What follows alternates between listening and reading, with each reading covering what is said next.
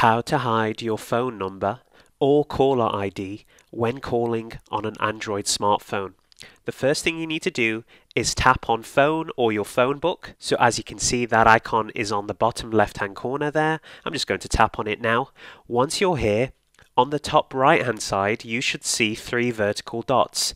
Tap on those 3 vertical dots. You should then see settings. Tap on settings, it's the middle one here. Once you've done that, you want to tap on calls. You'll now be in call settings.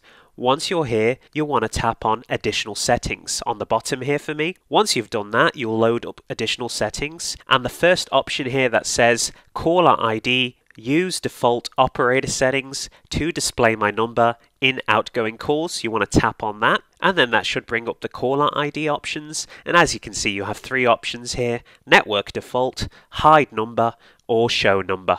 All you're going to do is tap on hide number. Once you've done that, your call settings will then be updated in the additional settings, and just like that, you're finished. You have now successfully hidden your phone number or caller ID the next time you make a call on your Android smartphone.